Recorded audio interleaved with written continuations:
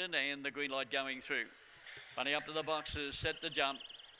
Ready, off and running now, coming out beautifully off the inside. Chicago Flame running to the lead, led by 3 or 4 lengths.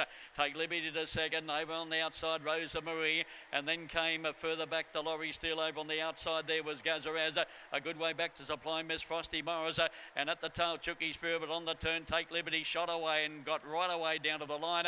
Is going to be too good for them. In second place there, Laurie Steele, getting up the run third, Gazaraz. I think Chicago Flames on for fourth, followed by Sublime as the next one in there was Chooky Spirit. They were followed back in the field by Frosty Morris, and last of all, Rosa Marie. But to the winner of the first event, Take Liberties. Got straight behind the speedy Chicago Flame, tackled it on the turn and went right on with the job. 2, 4 and 7.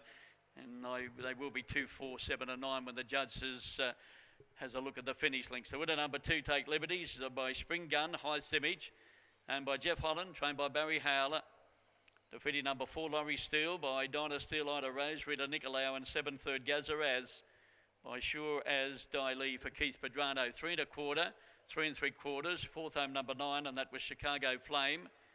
First section 10:76.